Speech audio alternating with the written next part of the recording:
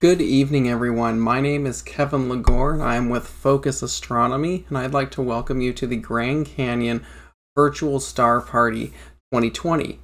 Now, of course, we would all love to be under the beautiful night skies of Grand Canyon National Park, but unfortunately, due to world events, we're not able to be there this year. However, that shouldn't stop us from exploring the wonders of the night sky. And we're going to do that virtually tonight using our telescope, which is actually just outside the control room here. And we're going to be broadcasting images right off the telescope into the digital world for us to explore the universe from anywhere. So without further ado, we're going to get started. And I'm going to shrink myself up here real quick. There we go. And before we get started on the telescope, I kind of want to give you an idea of what we're going to be working with tonight, because tonight's going to be really fun because we're going to be focusing mostly on some of the popular summer objects that we would be observing at Grand Canyon Star Party. And as the Milky Way rises, a lot of those gems in the night sky that we see during the summer months. But I want to give you guys an idea of kind of how we're seeing the night sky, and it'll give you a better frame of reference for some of the objects we're seeing tonight. So we live in the Milky Way galaxy, and of course we can't actually zoom out of the Milky Way. So let me shrink myself. There we go. We can't actually zoom out of our own galaxy. It's too big. So we can actually observe other galaxies and get an idea of what our galaxy is roughly to look like if we were looking from the outside. And one of the closest galaxies to the look of the Milky Way, but also it's also very close to us, is the Andromeda Galaxy, M31. Now, this isn't actually visible usually during the star party. It rises very late in the evening, mostly after everyone's gone home. It's generally a fall object, but for tonight we're actually using it as a reference just to see where we are and where we fit in our Milky Way galaxy. So this is the Andromeda Galaxy. Now, for perspective, let's see where we're actually going to be in our galaxy. So the yellow spot right here that I have up there on the screen, that kind of represents roughly where our solar system is in comparison to our Milky Way. So we see the core of the galaxy, and of course we're out here in kind of the outer arms. Now, when we're at Grand Canyon, or when we're at a dark sky location away from city lights, we're actually able to see the night sky in its full glory away from all the light pollution. And this is actually an image from Grand Canyon Star Party. This is what the night sky actually looks like from up at the park during the star party. And what we're actually seeing here is we're looking along the plane of the galaxy. This is called the galactic plane. So the core of the galaxy sits right here, and then the arms jet out here and down below the horizon into the southern hemisphere. So we're in the summer months, when Grand Canyon is generally taking place, we're looking out into that Milky Way. We're looking down the edge there. And to make this a little bit easier to kind of digest, let me flip this real quick. So now we're looking on edge. Imagine looking down the edge of a CD, or the side of a pancake. That's how we're looking at it here. We're seeing our core of the galaxy here, and we're looking along the edge of the galaxy right here. So let me make this a little bit easier. So for example, here's our Milky Way. We're looking on the edge of that galaxy, right down the edge of what's called the galactic plane. And a lot of the stuff that we're going to be seeing tonight is in constellations or areas of the night sky that sit along the galactic plane. We're going to be looking in a lot of the regions of the Milky Way. So there's a lot of stars, and much of the objects are going to be just dusted in star fields. So it'll really be quite a beautiful collection of objects tonight. So this was just kind of a precursor to kind of give you a line of perspective on what exactly we're going to be viewing tonight and roughly how we view the night sky, particularly this time of year in the summer months. So that's kind of our starter point. So let's take a second and actually take a look at the night sky right now. We're going to back out real quick. So this is our night sky. Let's see if I can zoom all the way out. There we go. I'm not sure what this stuff is right here. You can just ignore that at the moment. There we go. It's gone. So this is the night sky as we currently see it. You can see the Milky Way rising over here in the east. And we have our collection of stars and constellations. Now, let me turn on our constellation labels here, as well as our lines. And of course, you're never going to see these lines when you go out to a night sky, but we use them to navigate around the night sky. I like to think of constellations a lot like states, and the bright stars inside those constellations are the big cities, and then the cool little off the beaten towns or other little objects that we want to see, those faint fuzzies, those are the cool places that we want to visit. So in tonight's episode, we're going to be taking a look at some of the constellations riding along the line or along that galactic plane that we spoke about a couple minutes ago. The major ones that we'll be working in tonight are Scorpio the Scorpion, which is right here, Sagittarius, Ophiuchus. We're doing a little bit of work in Scutum, Cygnus, Lyra, and Vulpecca. And we'll probably get to a couple other constellations, but those are the major ones that we're going to be working out in tonight. So some of the folklore, I really enjoy some of the folklore. Scorpio the Scorpion right here looks like a big hook. Now, if we were to take ourselves to a different region of the world, let's say the South Pacific, the Hawaiian Islands, and the Polynesian Islands all through the South Pacific, this would not be known as Scorpio. This would be known as Maui's fish hook. Maui fished all the islands out of the sea, and afterwards he put it up into the nighttime sky to be preserved. So this, as you flip through different cultures, you'll actually be able to see the constellation stories change from culture to culture. And Scorpio is one of the more obvious ones, but this is also known as Maui's fish hook. Now, Sagittarius right next door. This one actually is pretty fun because it resembles a teapot. You can see the spout right here. Here's the bottom of the teapot. Here's the handle and the lid. Now, the cool thing when you're actually visiting a dark sky location like Grand Canyon is that the Milky Way, the core of the Milky Way, sits right here. And it actually looks like steam from the teapot actually is coming out of the teapot spout and traveling across the sky. It's rather cool to see. It just happens to work out that way, but that is Sagittarius and, of course, Scorpio. The other major constellation we're going to be working in tonight, of course, was Cygnus. Cygnus is a swan, and it starts up here with the bright beak star known as Albireo. We're going to be taking a view of that through the telescope. Now we come down the neck, right down here to Sadir, which is the center star of Cygnus the swan, and of course the tail star Deneb. And then you can actually see the wings kind of spread off the swan this way, and this is also called the Northern Cross. Just above Cygnus, we have the constellation of Lyra. Lyra is a harp, and it can be best seen by the bright star Vega. And Vega and Deneb, as well as Altair down here, form the Summer Triangle. And the Summer Triangle can be seen right here. This is actually made up of, like I said, Vega, Deneb, and Altair.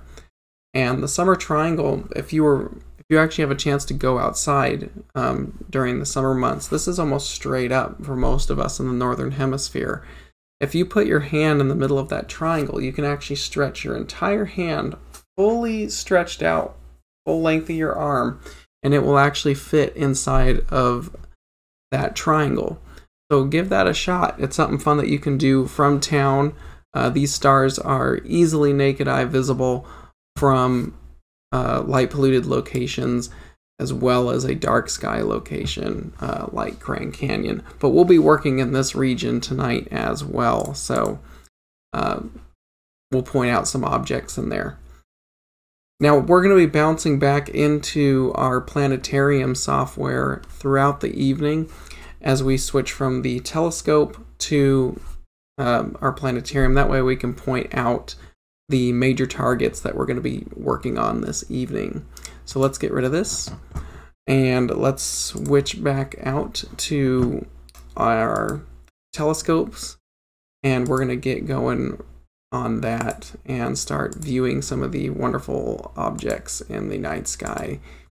And the summertime is actually quite fun. There's a lot of very, very cool things visible in the summer months. It's actually a perfect time to get yourself a telescope or pull that telescope out when you have a chance.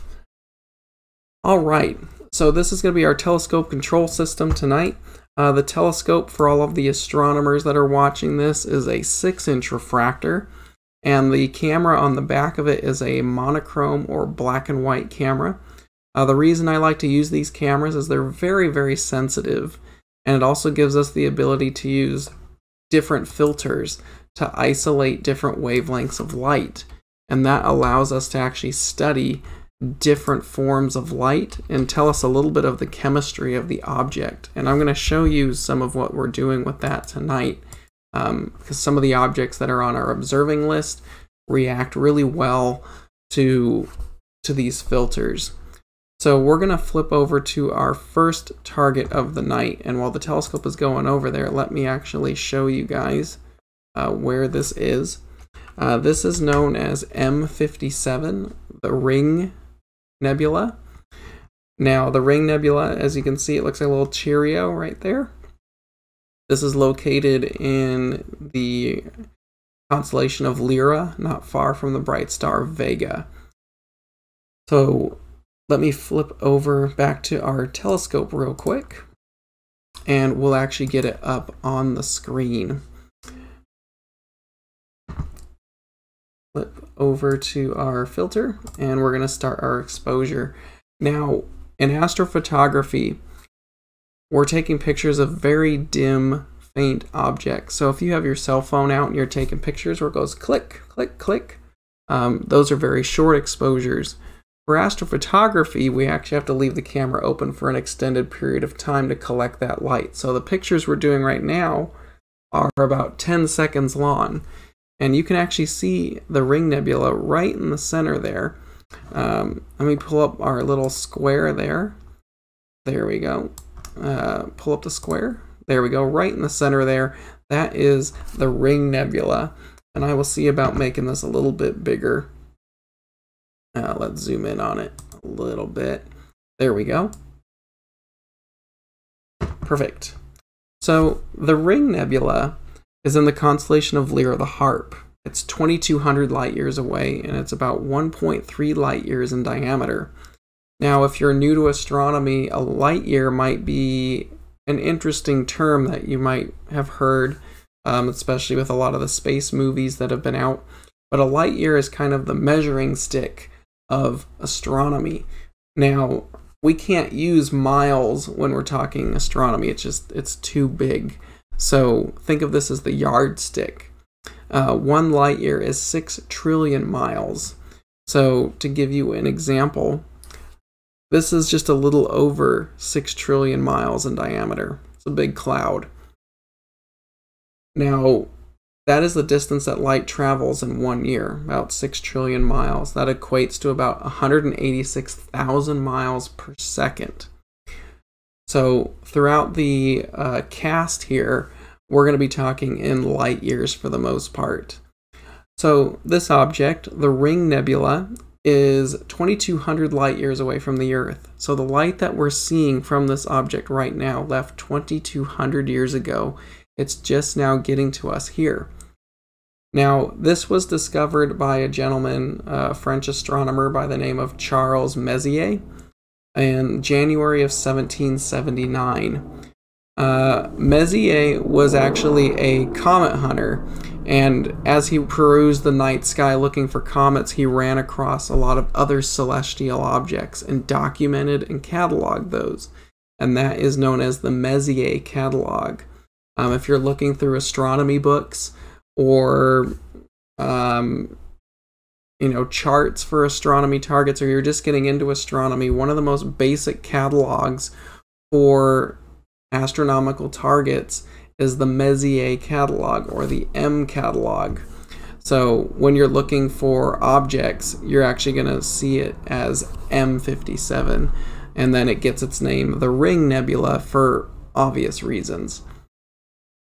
So the Ring Nebula is a planetary nebula, and a planetary nebula is a star that has died and shedded off its outer layers. And let me just make myself a little bigger here real quick just so we can explain this. And we're going to turn off the square here. There we go. So imagine our sun.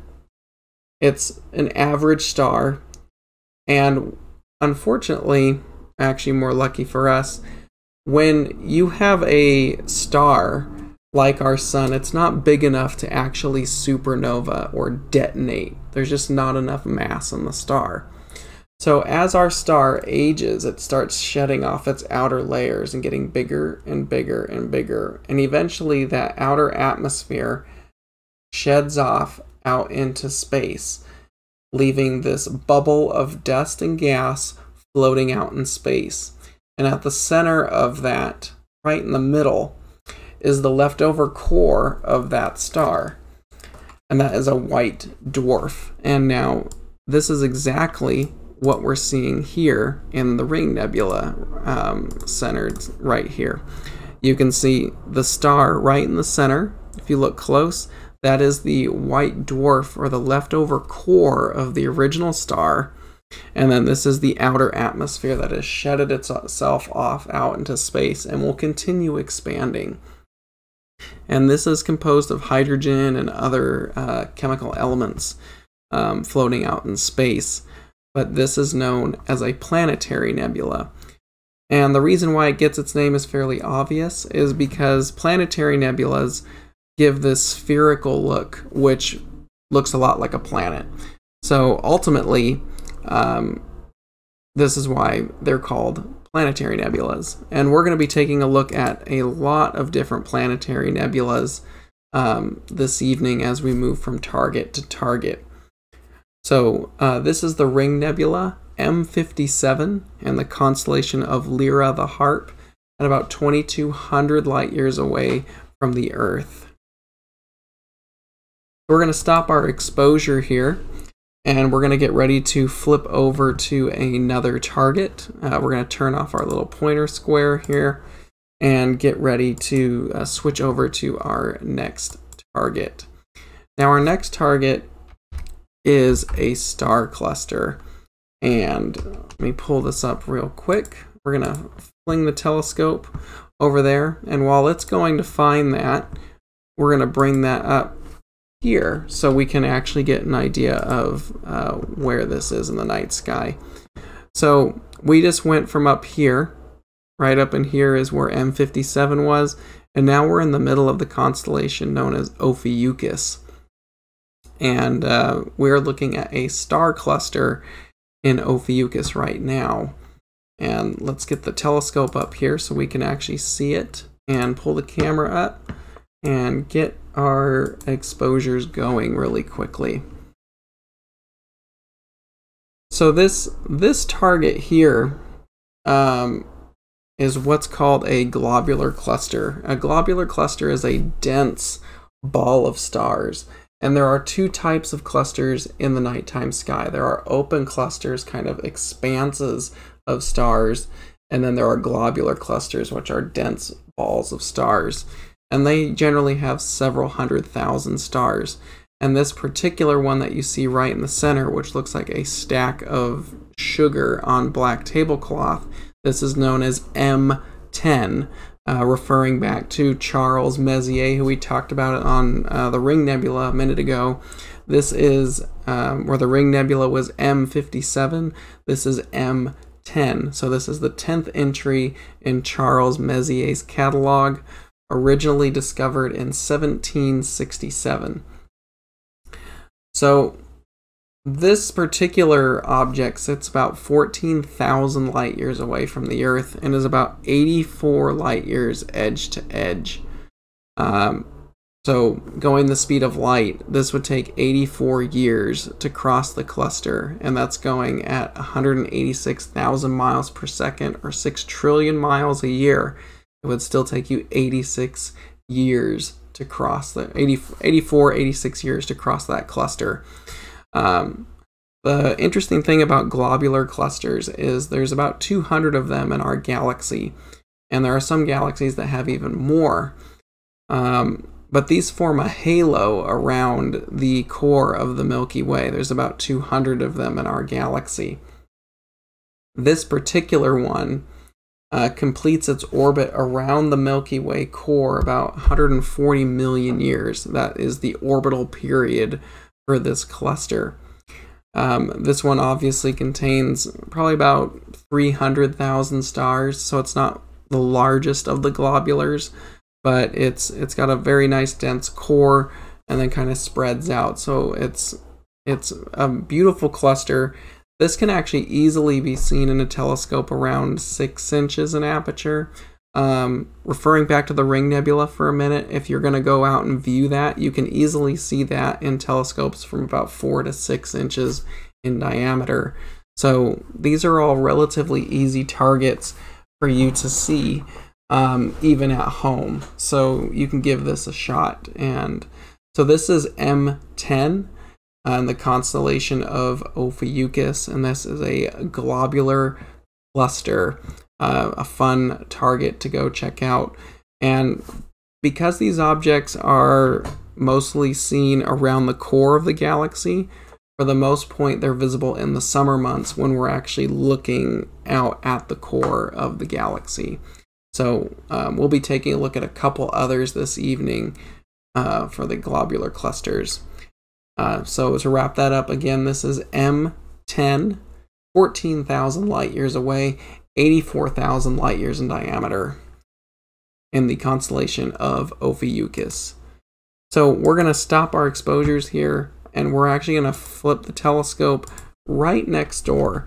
There is another cluster that is not very far, just a hop, skip, and a jump as far as we can see. And it is another globular cluster, but this one is known as M12, and it's only a couple degrees from M10, so it's still in the constellation of Ophiuchus. In binoculars, you could probably see both of them fairly easily. This one sits a little bit further at 15,000 light years away, and it's a little bit more condensed. This one's actually really pretty because it's got a collection of brighter stars in the foreground, so it gives it some depth. But this is 15,700 light years away from the Earth and 74 light years edge to edge. Also in the constellation of Ophiuchus. This was discovered by Charles Messier in 1764. Now, this one sits really close to the core of the Milky Way, and because of that, it's actually been stripped of millions of stars, and this is due to gravitational influences by our galaxy. So it could have been much larger in the past, but over time it's been pulled away by the gravity of our own galaxy working kind of against it. This one's probably got about 300,000 stars as well. but this is M12 in the constellation of Ophiuchus, another globular cluster, easily seen in telescopes of around 4 to 6 inches in aperture. If you have a chance to get something a little bit bigger on it, you can resolve the finer stars in the cluster itself and pop out more detail in there with the larger star telescopes. So this is a fun one to give a shot as well if you are in town, and it's a beautiful target in dark skies as well. And this, once again, is M12 in the constellation of Ophiuchus. And now we're going to flip over to our next target. So we're going to go ahead and stop the exposures there and get ready for our next target. So let's get the telescope over there. It's going to go find it. While we're doing that, let me pull up this target in our constellations. So now we're heading over, back over into the arms of the Milky Way right here, into the constellation of Vulpecca right here. And right here is a little faint fuzzy, another planetary nebula. This is called the Dumbbell Nebula, or I think it looks more like an apple core.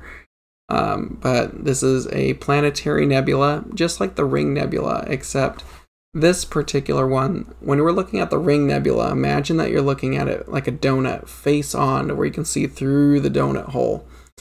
This one, we're actually looking on edge, so we don't get to see through the center. We're looking on the edge of it. So slightly different perspective here.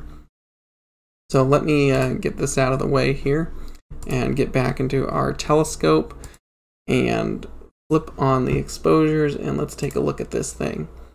So M27, or the Dumbbell Nebula, is relatively close. It's about 1,200 light years away from the Earth and about 3 light years in diameter. So it's got some good size to it. It was originally discovered in 1764 by Charles Messier, and there we go right there. And again, it is a planetary nebula. So again, we start out with a star like our sun, and over time it sheds off its outer layers into space, and we're actually able to see that cloud expand outward. And this is exactly what we're seeing here. Now you can actually see the center star right in the center. That is the white dwarf, or the core of the original star that shedded off its outer layers into space. That is the leftovers of that star, and the cloud is what remains of the atmosphere of that star. So very, very cool object. This one's very easy to do even in town. You can see this in like a 3-inch telescope, but if you've got a larger telescope like a 6 or 10-inch telescope, you can resolve more detail. And obviously, if you get to dark skies and larger telescopes, it just aids more and more and more. Now, I wanted to take a minute here because this particular nebula is actually really, really interesting to do what we call narrowband imaging. And narrowband imaging is when we use specialized filters, much like this. These are a set of filters I've got right here. We have something very similar. This is a filter wheel, so the filters live in there, and then they move into the optical path when we're taking pictures. So we have something very similar like this out on the telescope. This holds 5. The one we have out there has 7 for a variety of different filters. Now, we use a couple different filters to study different objects. The first one is known as hydrogen alpha, which is actually way in the red part of the visible spectrum, so it's actually red light. But the reason why we use this is because we can learn a lot about nebulas by isolating different wavelengths of light. We're basically doing chemistry. So this is visual light that we see here. You're going to watch really quickly as the image downloads here that it's going to flip to the hydrogen alpha filter, and you're going to notice the structure change. There we go. So in here, you can see a lot of the structure of the nebula can actually be seen with this filter. And we're able to isolate some of this inner structure portion. And what's happening is this filter is isolating one particular wave of light or wavelength of light, and that's hydrogen alpha. So this would be red light, very, very specific red light, and it's getting rid of everything else. Now, nebulas like the dumbbell that we see here emit light in that particular frequency. And because of that, we can actually sit here and photograph these objects in different filters and learn about their structures and their components and what they're possibly made of by isolating different wavelengths of light, where you're actually doing chemistry with light. So an H-alpha filter, like we're using now, is just one of various filters called narrowband filters that allow us to study different wavelengths of light. So let's stop that real quick. And now we're going to flip over to oxygen 3. An oxygen 3 filter allows us to view double ionized oxygen in celestial objects. Some objects have more than others, but planetary nebulas like the dumbbell in particular have a lot of it. So I'm going to start the picture here real quick. And what you're going to see is the structure detail that you see in the nebula is going to change when the image comes up. You'll notice a lot different structures start to appear when the oxygen image pops up, because we're looking at a different frequency of light. So as you can see right there, the structures that we're able to observe by isolating that particular wavelength of light is very different. So we can kind of understand more about an object by studying it in different wavelengths of light. And this is why we use narrowband filters to help us understand and study this. This is the same filter set that's actually on the Hubble Space Telescope, and we use very similar filters to what they use to get images that are similar in what details can be pulled out. So as you can see right here, there's a lot of double ionized oxygen present in this nebula. So this can give us an idea on the evolution of stars and how something like our sun might end its life. And it just gives us kind of a snapshot into the future on how certain stars will come to the end of their life. So as we can see here, this is the Dumbbell Nebula and the constellation of Vulpecca. And right now we are running a oxygen 3 filter, observing double ionized oxygen in this nebula. So let me stop there, and we're going to flip to the last filter. This is a sulfur filter. Now, there's not a lot of sulfur up in the night sky in comparison to hydrogen, which is the most abundant element in the universe, and oxygen. Sulfur does give us a little different view on some things, which you'll see right here in just a second as it shifts one more time. And you'll notice the detail. As you can see there, the details are very different. Once again, sulfur is way over in the red part of the spectrum, not quite to infrared, but not far.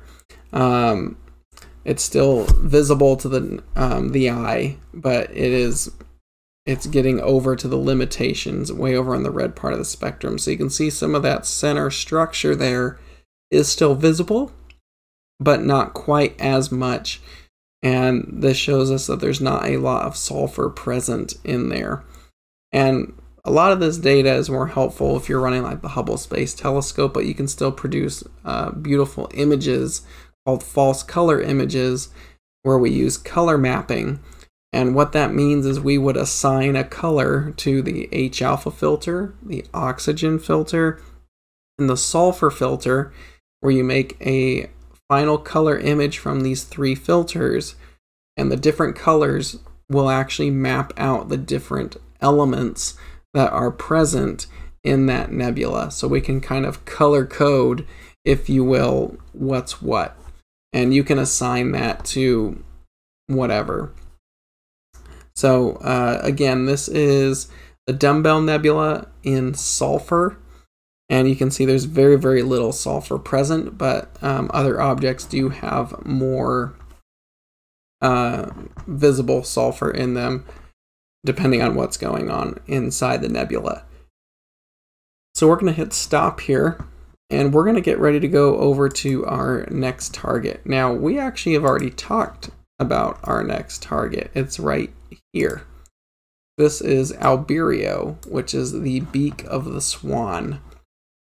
And Albireo is a binary star, and what that means is there's 2 stars, and normally they're orbiting each other. Now, Albireo has not been completely identified if it's a true binary system, or they're orbiting one another, or just an optical binary where one's here, and it just looks from our perspective that they're together. Doing some research on this, it does appear that Albireo is more of a optical binary, so not a true gravitationally bound binary, but it's they're still actually doing some studies on that. So let me flip us over to Albireo. We're not too far from it. Now, Albireo is a very, very pretty star system to see in a telescope because the stars actually have color. One is blue, one's gold. Now, unfortunately tonight, because we're using a black and white camera, we're not able to see the colors. So what we're going to do here is play with some of the filters. The filter that I have in here right now is a red filter, so it's going to pass more of the red light and none of the blue light. So we'll actually see if we can pop the 2 out differently. So Albireo coming up right here. Actually, you can see both of them, and like I said, we're looking in the arms of the Milky Way, so you just see every point of light in here is a star. Thousands and thousands of stars are in here. So this is Albireo, and you can see there are 2 stars. Albireo is the very tip of Cygnus the Swan at 430 light years. And like I said, we don't know if it's a true binary or just a optical binary where just from perspective they look different. Now, there is data stating that these are a visual binary or optical binary, where one is 400 light years away and the other one's 430 light years away. So let's see if we can play with this. If you have a chance to look at this in a telescope, you can do it from some of the worst locations. You don't need a dark sky to see these. They're stars, they're relatively bright, they're actually naked eye visible. It looks like one star to the naked eye, but under a telescope it splits them into individual stars. So let's switch over to the blue filter. One of these stars is like an amber color, like an orangish color, and the other one's kind of like a baby blue. And if we play with the color filters, we should be able to actually see the change in light from these, figuring out which one's which, because the filters are blocking out certain wavelengths, and that really didn't help too much.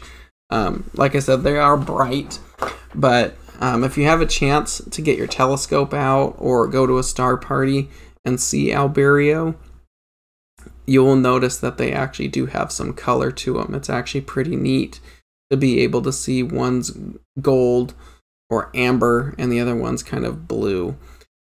So this is Albireo, which is the beak of the swan, which you can see right here. So to our naked eye, it's going to look like one. But as you start to zoom in, it actually starts to split into 2 stars. So something to kind of take a look at. It's pretty neat, and it's a fun one to share with friends and family because it does have that color variation between the 2 stars. So this is Albireo, constellation of Cygnus, about 430 light years away. And it is a binary star system, or a optical binary, so they look like they're close to each other, but in reality they're not. We don't know yet. There's still studies trying to confirm either one. So we're going to stop this real quick, and we're going to flip over to our next line of targets, and we're going to start descending into the southern part of the sky, into that Scorpio, Sagittarius, Ophiuchus location.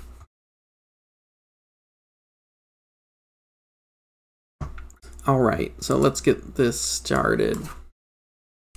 Our next target is a famous nebula.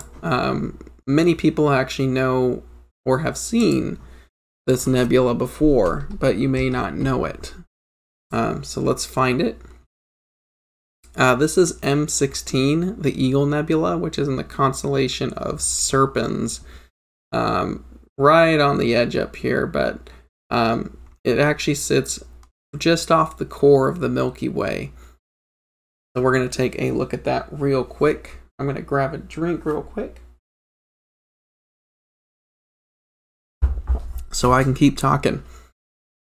All right, so we're over here in the southeast portion of the sky.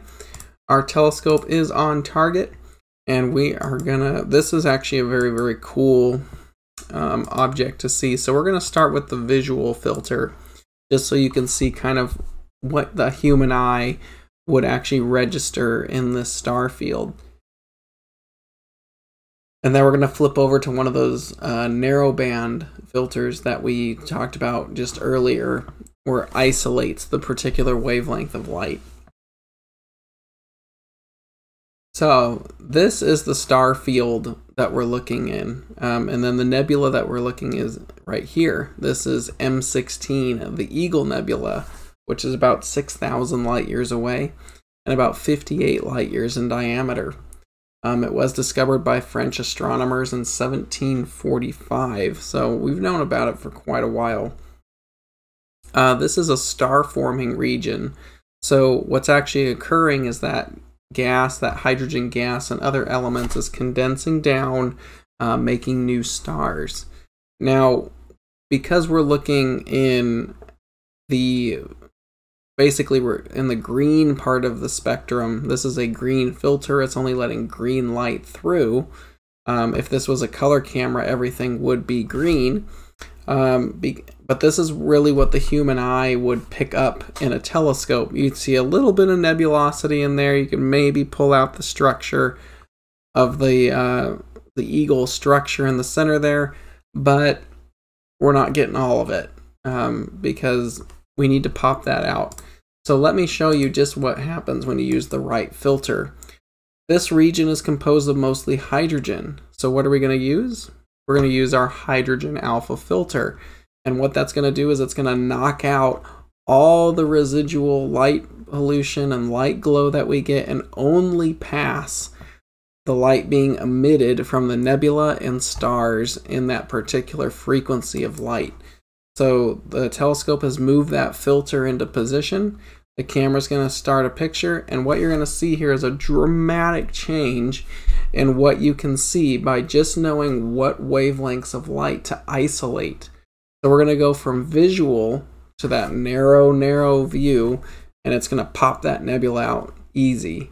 So as you can see, we've completely switched the filter, and all the structure that's inside the nebula there has become easily seen.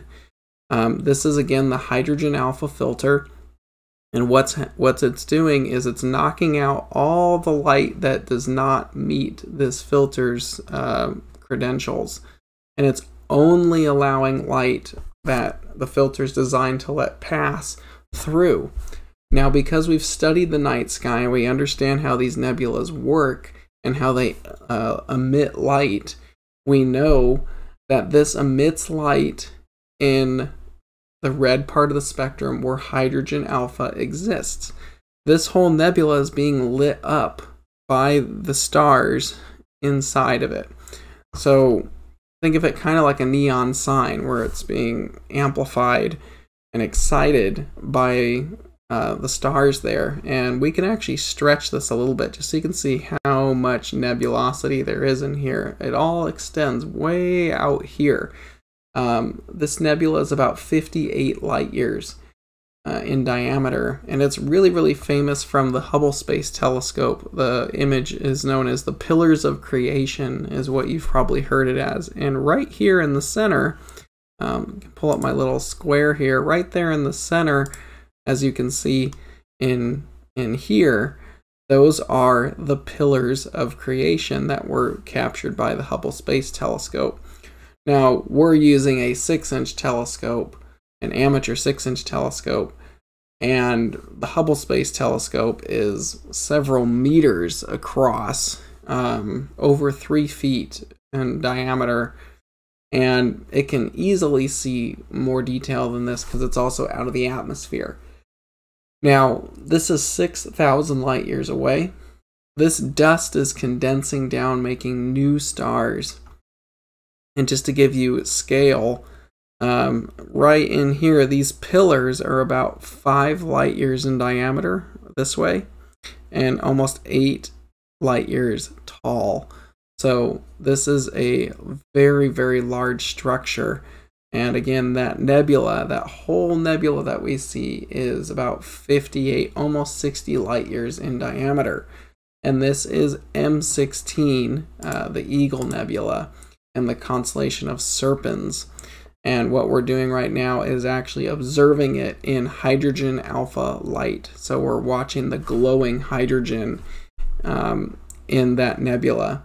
Now, we can actually flip through the filters and see how the nebula looks in these different wavelengths like we did earlier. So what I've just done now is we flipped from the hydrogen alpha filter to the oxygen filter.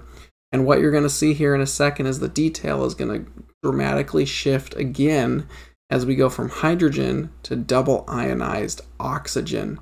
So as you can see here, there's a lot less oxygen visible in the nebula. You can still see it, but there's a lot less oxygen in the nebula there. And this, by using these filters, we can study and understand the formation of these nebulas a lot more because we're able to isolate the light and understand how they form and how stars can form inside the nebula. So this is the oxygen 3 filter. Excuse me. So this is M16, the Eagle Nebula.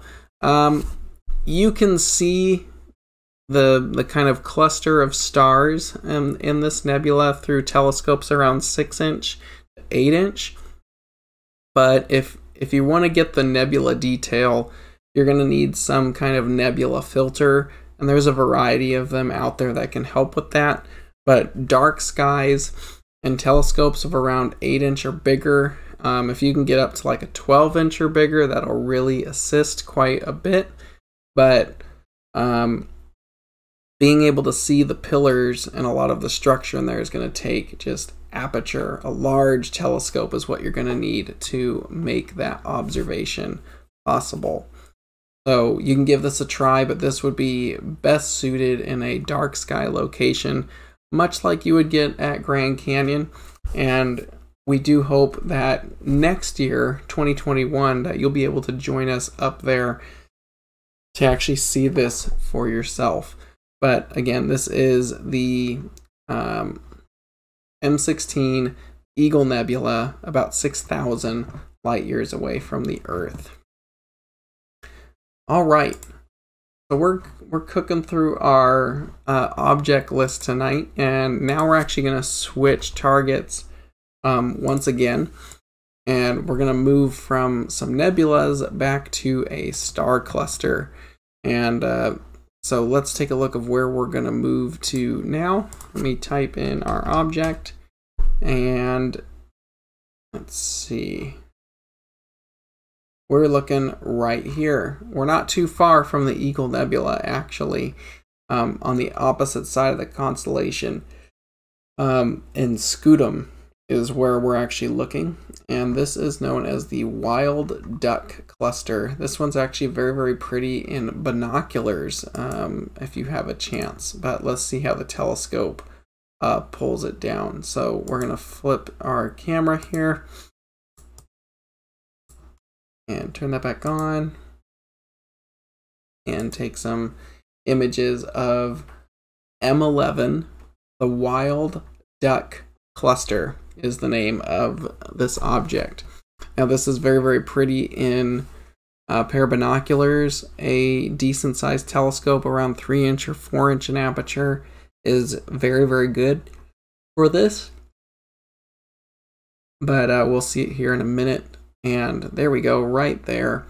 This is very close to the core of the Milky Way. We're looking in one of the arms, so there's a ton of stars in this region. So this is actually a very dense open cluster. So this is not a globular cluster like we did earlier with M10 and M12. This is an open cluster. This was originally founded by Gottfried Kirch in 1681, but Charles Messier did document this in 1764 as his 11th entry. And this, they feel, had this V of stars that you can see up here. And this is where it got the name Wild Duck Cluster, because it looks like a flying flock of ducks. So you can use your imagination. Got a satellite right through there. That's what that line is right there.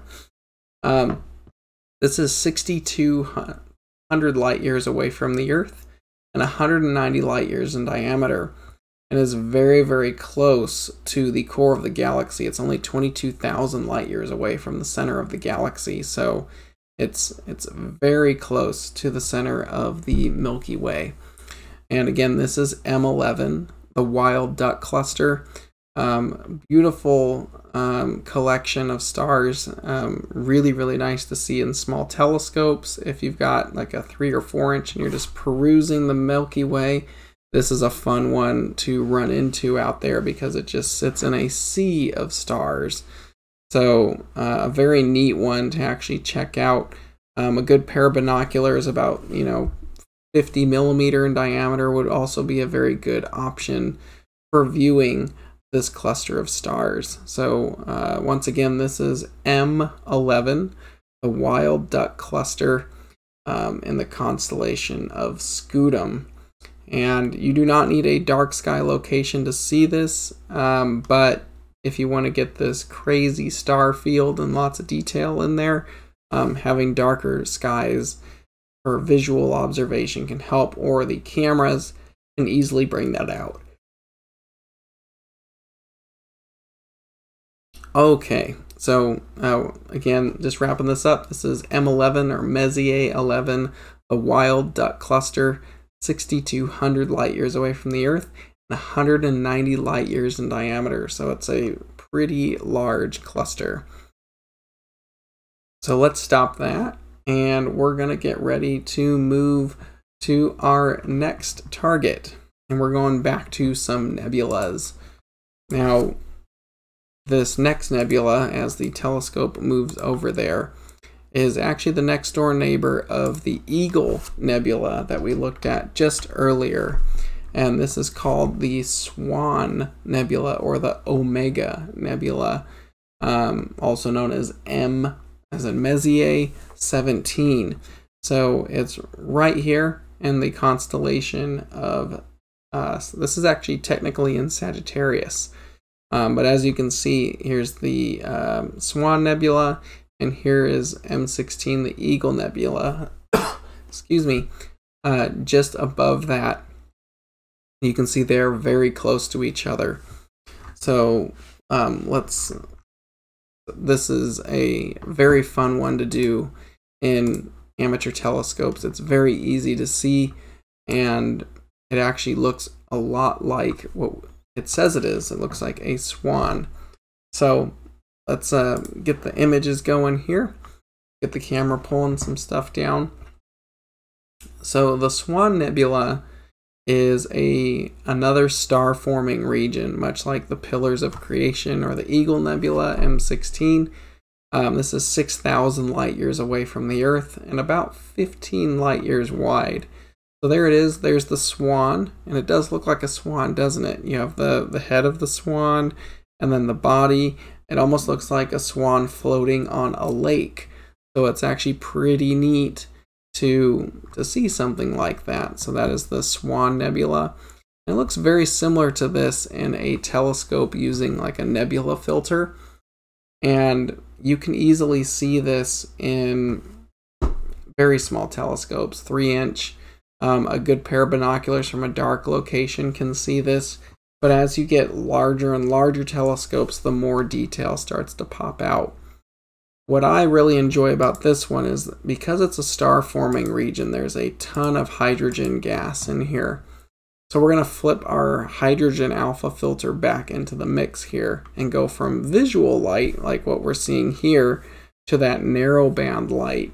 And this object just explodes in detail when using a hydrogen alpha filter. So you'll see here in just a second as we flip from visual to the narrowband hydrogen, just how much. So see all that in there?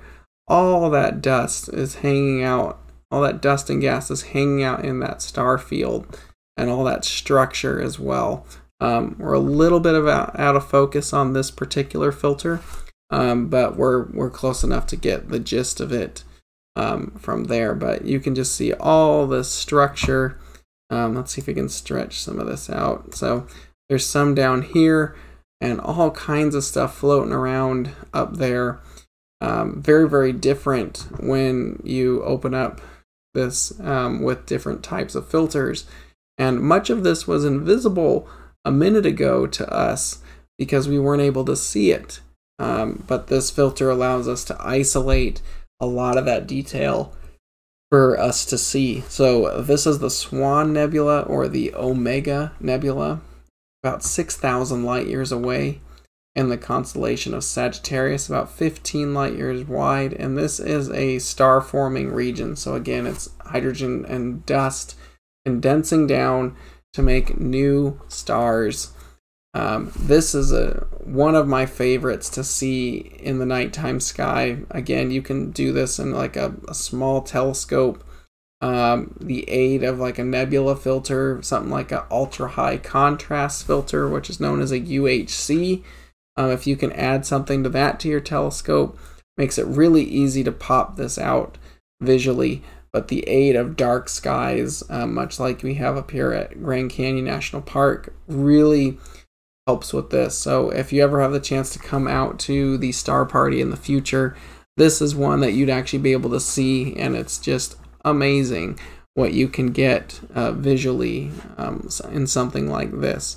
But the cameras do a very nice job in pulling out all this faint nebulosity, and the more it sits on there, you can see all this dust that just sits up there. So again, this is M17 and the constellation of Sagittarius, also known as the Swan Nebula. So very, very cool. And then we are looking in hydrogen alpha at this time. So we are isolating the glowing hydrogen light that's being emitted from this nebula and observing that and cutting out all the other light. That's why we're able to actually see all of this amazing detail and structure inside of this nebula. All right, so we're going to flip gears once again and move to our next target. This one is also in Sagittarius, and we are now flipping back to a globular cluster like M10 and M12 from earlier, except this one is much larger. So let's send our telescope over there real quick. not too far from it, just a little jog. There we go. We're going to get the camera back in and ready to go. Get the right filter and hit expose. So again, we're in the constellation of Sagittarius once again for this target. This is known as M22 or Messier 22. It is 10,000 light years away from the Earth, which is actually really, really close. And this has a ton of stars inside of it.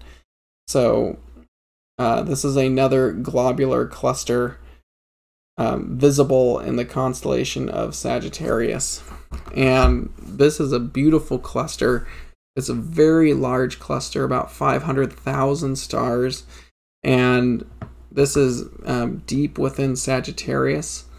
And this was discovered in 1665 by German astronomers, but it wasn't cataloged by Charles Messier for his 22nd entry to be M22 until 1764. This is one of the closest globular clusters from us at only 10,000 light years away, so that's relatively close, but it is moving away from us at about 93 miles per second. So over time, long time, this will progressively get farther and further away from us. But for right now, on average, it's about 10,000 light years. What's very cool about this particular cluster is it actually is one of the few globular clusters that contains a planetary nebula, or one of those little dying stars that shed it off its outer layers, like we talked about with the Ring Nebula and the Dumbbell Nebula. This right here is about 500,000 stars, but in there somewhere is a tiny planetary nebula. So a very, very cool object for us to check out when we have the chance. This is great in binoculars if you have a chance to go out and explore. Let me get the telescope.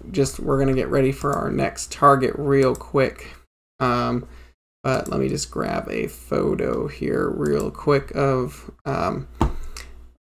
M22 so we can continue to talk about that real quick, and then we'll let the telescope get ready for our next set of targets.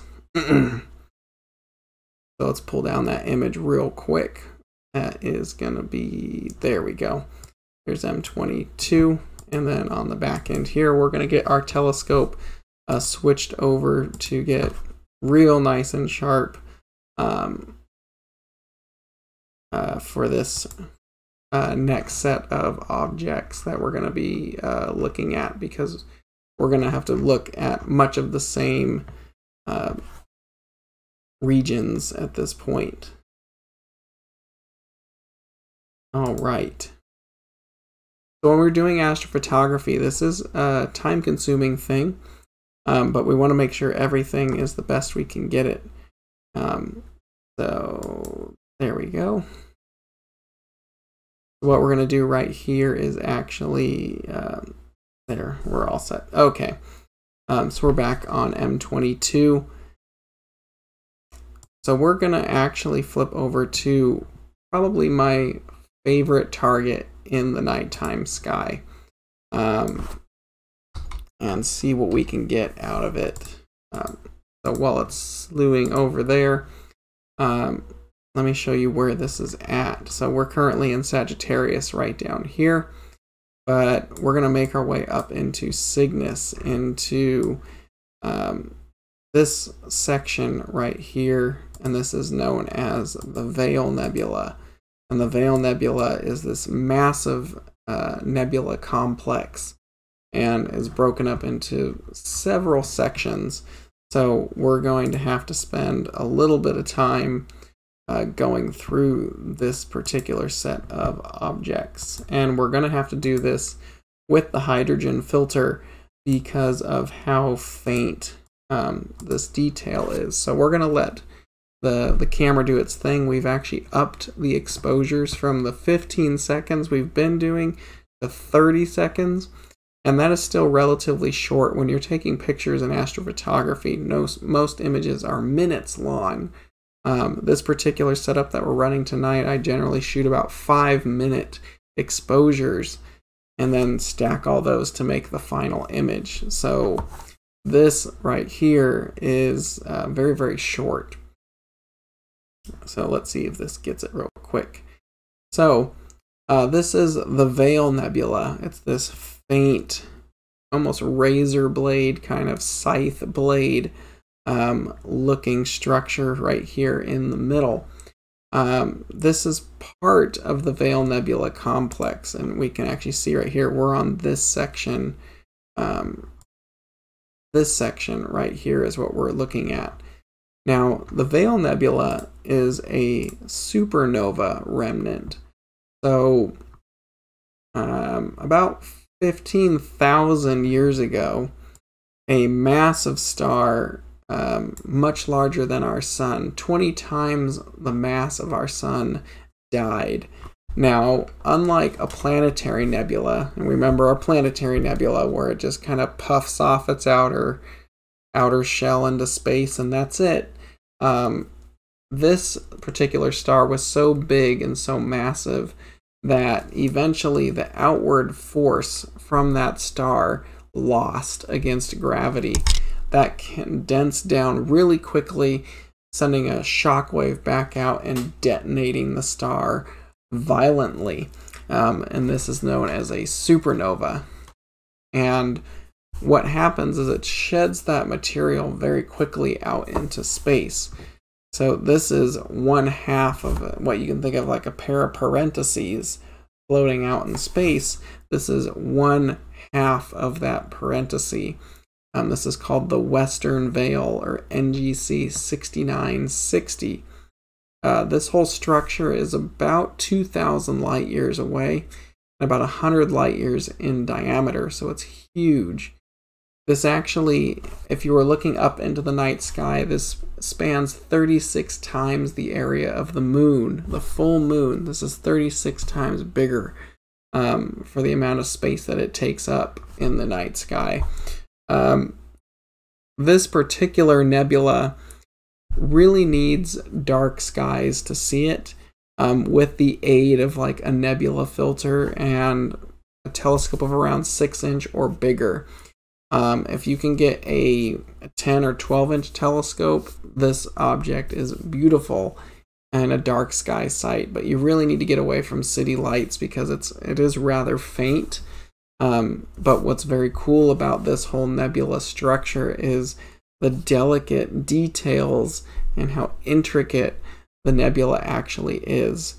So if you're looking for a challenge, or you're going out to dark skies for the first time this summer, this would be the nebula to try and check out. It's relatively easy to find as well, but definitely give the Veil Nebula a try because there is so much cool stuff in this one, and it's absolutely one of my favorites to show at Grand Canyon.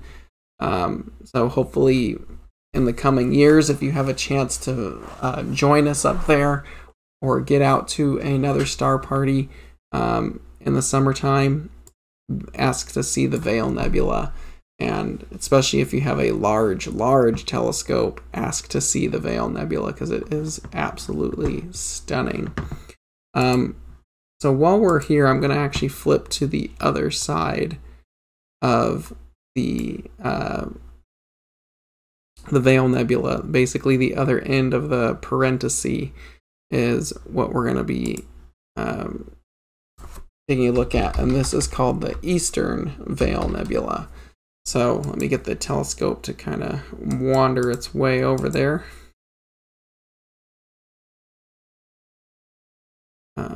Let's see.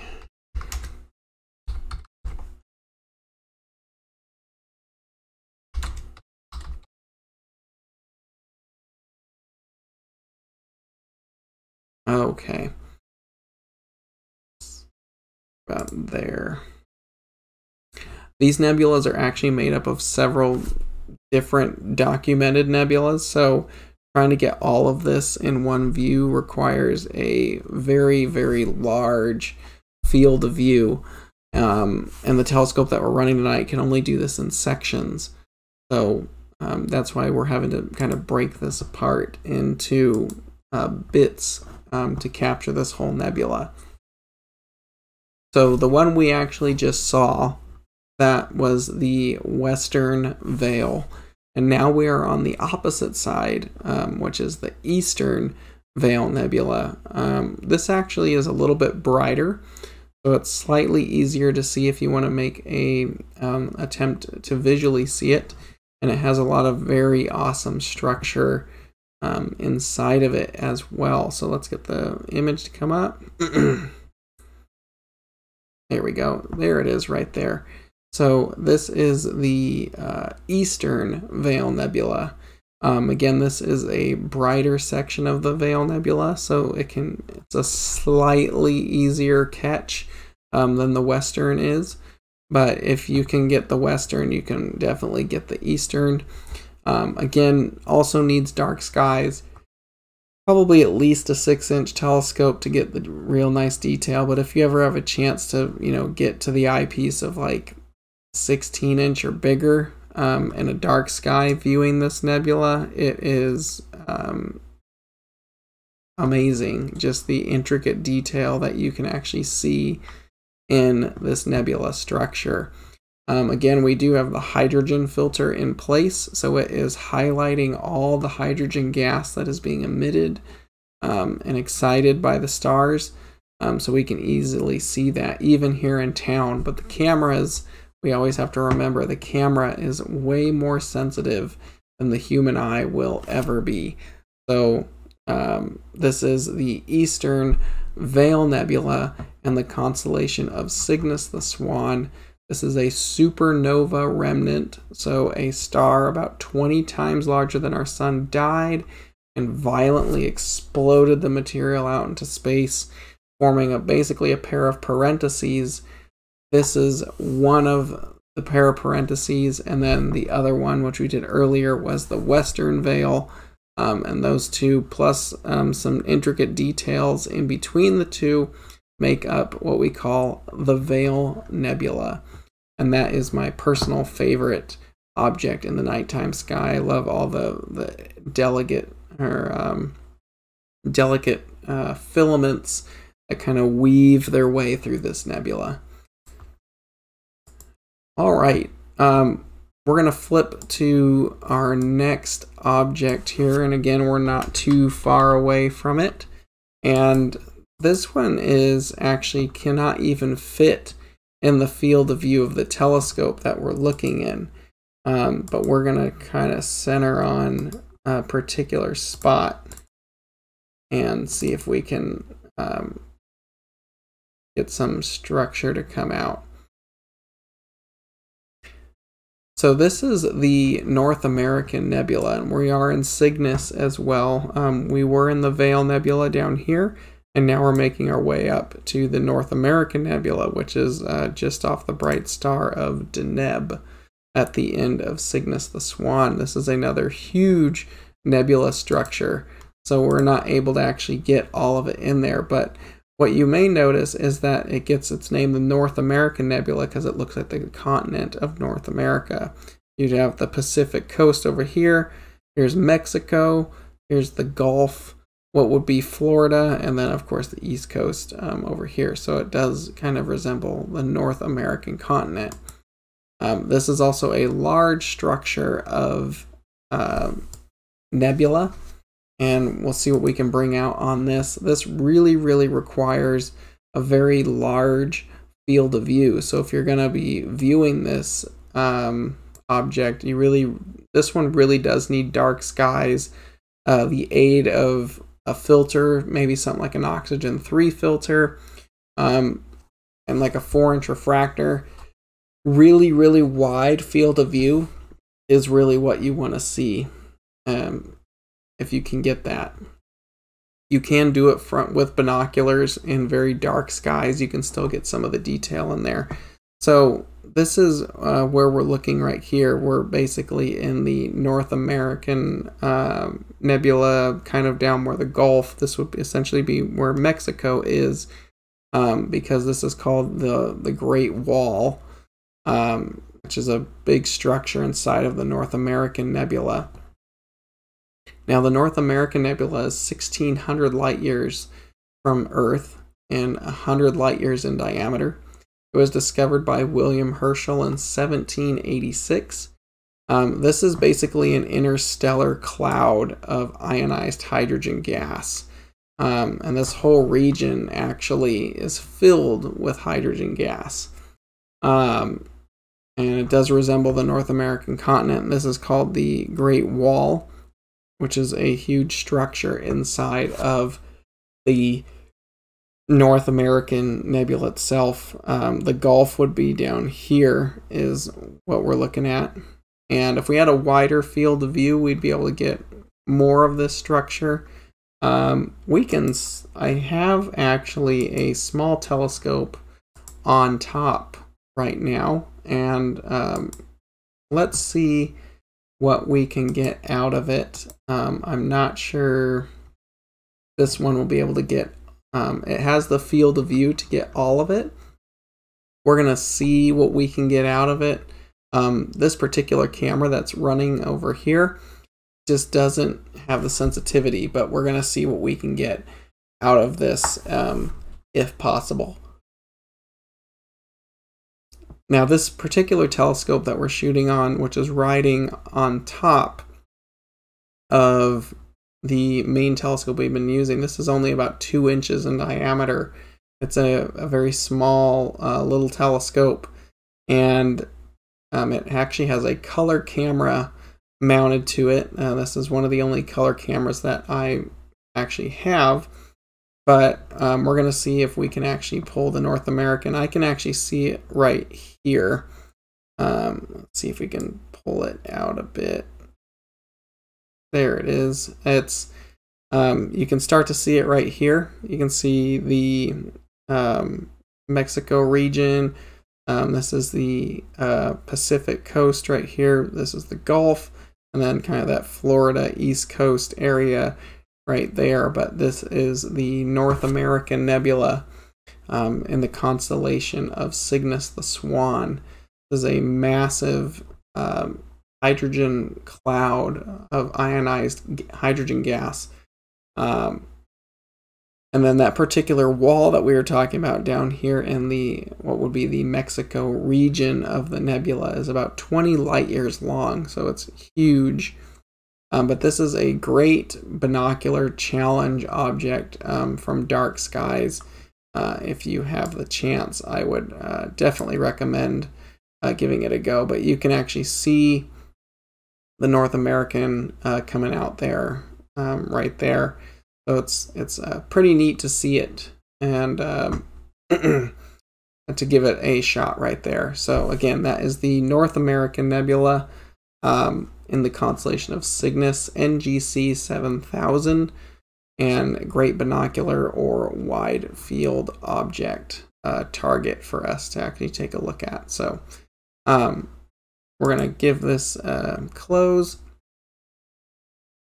and let's actually flip over to our next target. We're doing a lot of stuff in the Cygnus region because there's so much stuff to actually see.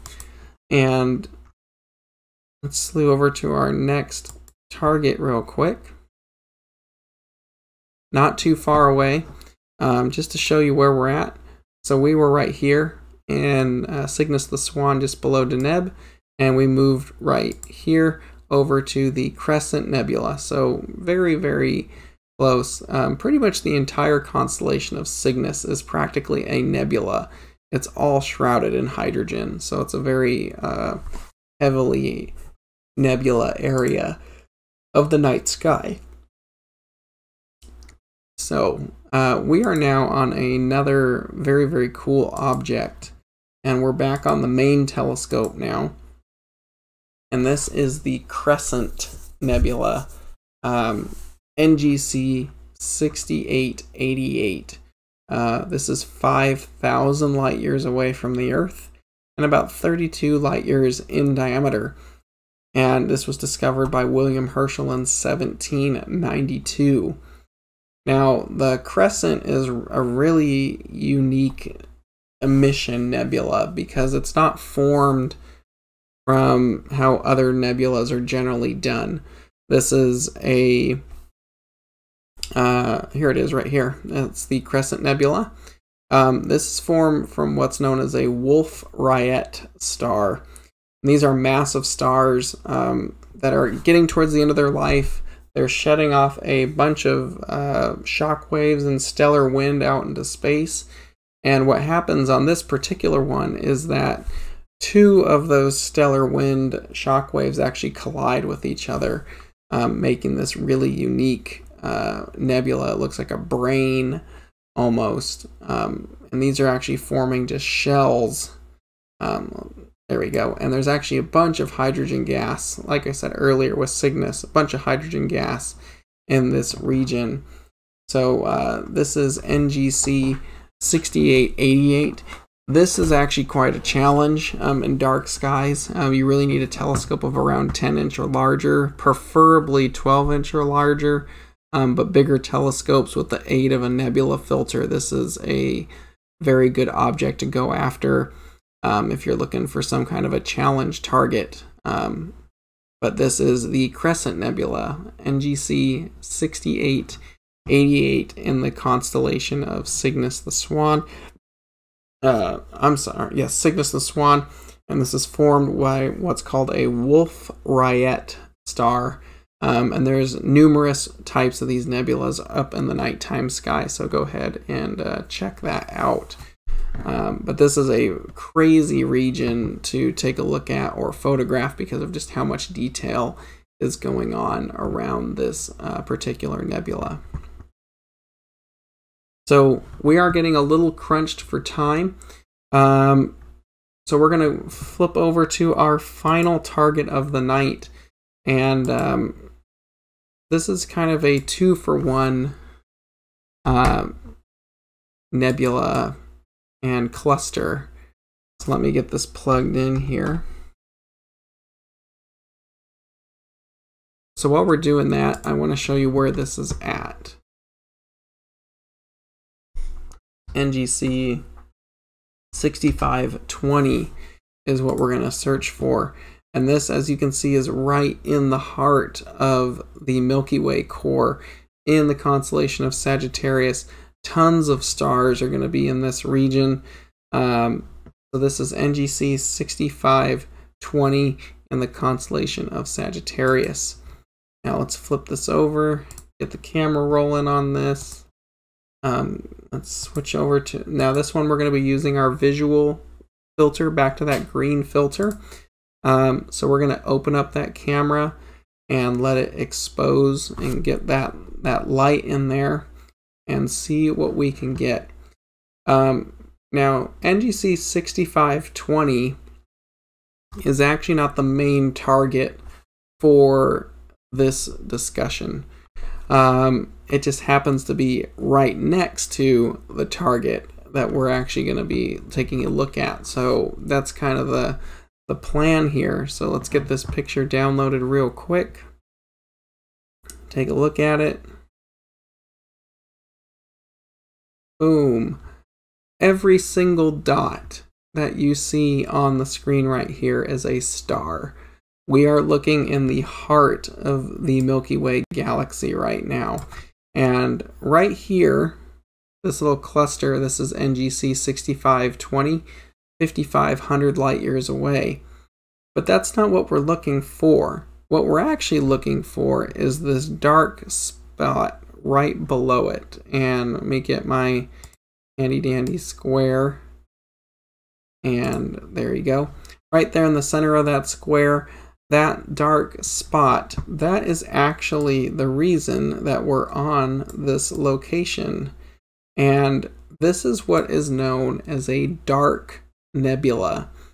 And dark nebula are very unique. So unlike other nebulas that we've been seeing tonight, which are known as emission nebulas that emit their own light out into space, dark nebula are very dense clouds of dust that actually obstruct or block starlight from behind them, and they appear as these dark inky splotches, and this is actually known as the ink spot. There is a catalog of these types of nebula known as Barnard Nebula, which were cataloged by E. Barnard, done at Yerkes Observatory in the 1800s on glass plates. This was before, film was being used for astrophotography. This astronomer, E. Barnard, used glass plates on his telescopes to actually photograph these objects and document them. And he made a very famous book called A Photographic Atlas of Selected Regions of the Milky Way. And the original books are exceedingly rare and very expensive if you can even find them. They're normally locked in vaults in observatories, but they have a new kind of remastered print that you can actually get even nowadays, and you can see some of all the documented material that was done in there. So dark nebulas are inky spots of dense dust that are obstructing the background stars. So every single dot that you see in this image is a star, but then we have this huge little spot right here called the ink spot that's actually blocking that. And that is known as a dark nebula. And the catalog for these is Barnard. This is the 86th entry, or B86. And this is called the ink spot nebula, not far from its next door neighbor, NGC 6520. Now, astronomers who have been studying this region, let me get rid of our square here so you can get the whole image, who've been studying this region actually think that this dark nebula might be related to the cluster of this open star cluster right here, as possibly the remnants or leftovers of the nebula that actually formed these clusters. So that's just a thought on that. But this is a dark nebula, and dark nebula really require just excellent skies. The Grand Canyon, if you have a chance to join us in the future, dark nebulas are fantastic from the Grand Canyon due to its high altitude and high level of dark skies. It gives you the perfect combination to actually observe these types of objects. And the only reason we're actually able to observe this right now is because of the camera being so much more sensitive. A lot of this region would be just wasted from the city light, from the human eye. It would blanket it out, and you wouldn't be able to see a whole lot there. All right, well, that actually wraps us up for pretty much our hour-and-a-half time limit that we've got right now. So I want to thank you all for joining me for the ride across the beautiful summer skies. I would love to see everyone out at a future Grand Canyon Star Party, but thank you all once again for joining us for the Grand Canyon Virtual Star Party. My name is Kevin LeGore from Focus Astronomy. Thank you all for watching. Clear skies and stay safe.